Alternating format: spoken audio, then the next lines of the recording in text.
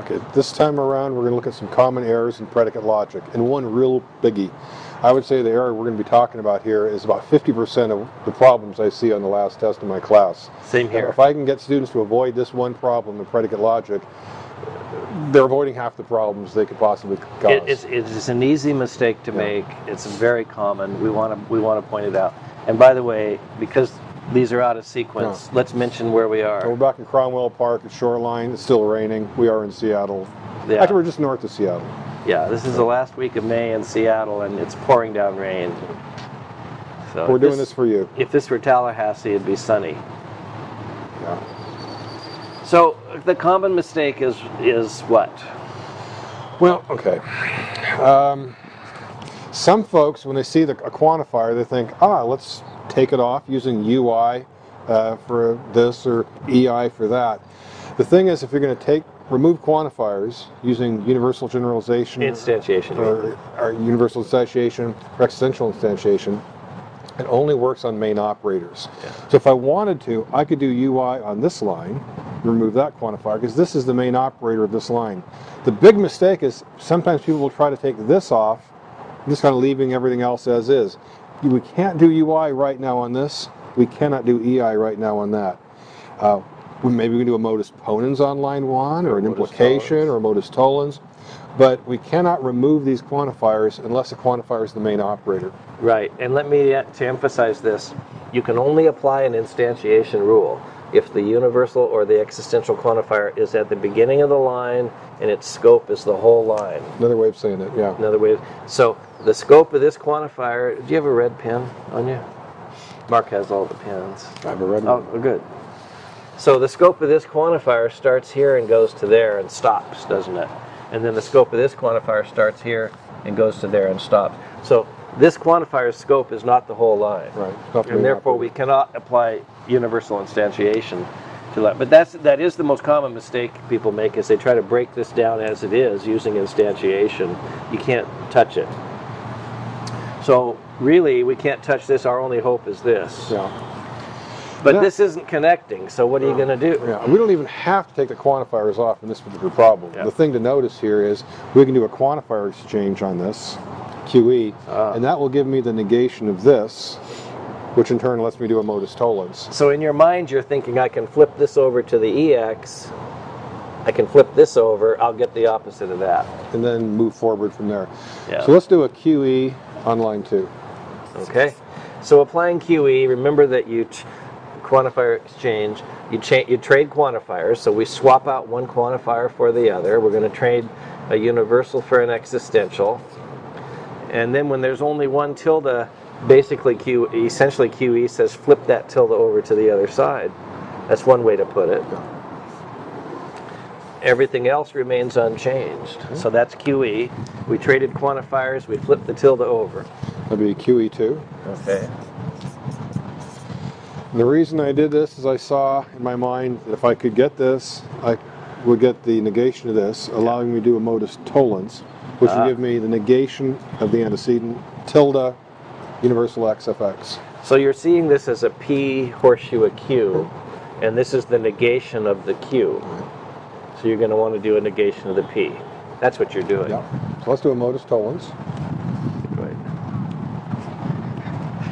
Our videographer is so bored that he's looking the other way. This is fine. One of these times we're going to get our videographer in here to do a proof. Or something. We learned all our logic from him. He's been very helpful. Yeah. So P horseshoe Q, negative of the Q, bring down the negative of the P. So you want me to do that? Sure. And we might ask why. Again, it's there. If I see a modus tollens, I'm going to do it. If I see a modus ponens, I'm going to do it. It'll almost surely be useful. So that's modus tollens on 1 and 3. All right. Okay. And that gives us this. It turned out to be useful. I'm getting closer to the conclusion. I've got an fx. I've got a tilde floating around. And what I'm noticing is if I do a QE on this, I get my conclusion. Yeah. So you're thinking in your mind, if you flip this by QE, it's going to be that, and that's why they look alike. It'll work out. So let's do a QE on line 4. Okay, so we swap out the universal for the existential. And then we take that tilde and flip her over.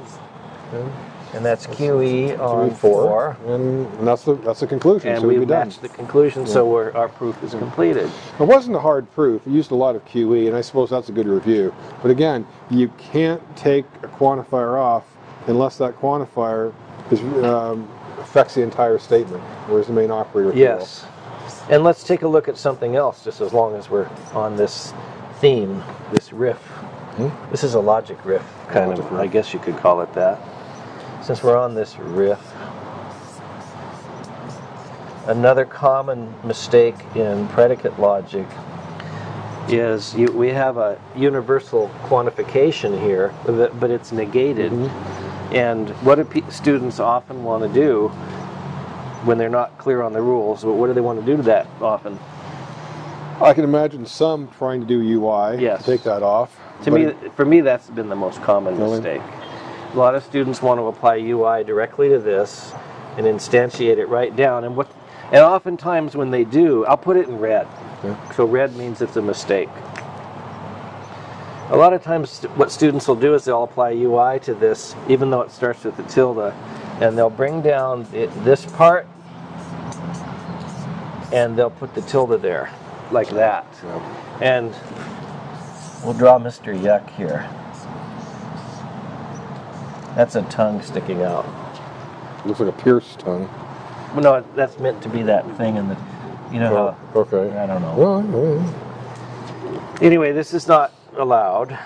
Why can't I instantiate this and bring it down like that? Again, the universal quantifier is not the main operator. What's the main operator? It's the tilde. This is actually a negation. You can't do UI on a negation. You can only do UI on universal statements. Yes. So in other words, I can only do UI if it starts with a universal quantifier. If it starts with a negated quantifier, I cannot do UI. You could do a QE on this. Yes. And that would get the tilde over here, and then you could do a EI on it. I could. But you can't do UI right now. Can't apply UI if it starts with the tilde. So these are some of the common mistakes. Mark is right. If I did a quantifier exchange on this, I would swap the universal for the existential, flip the tilde over, and now it is an existential quantification. I could apply an existential instantiation to it, but I can't do anything when it starts with the tilde. I mean, I can't instantiate when it starts with the tilde. So, is there anything else you want to add to that? Looks good for now. Okay. Got some comments.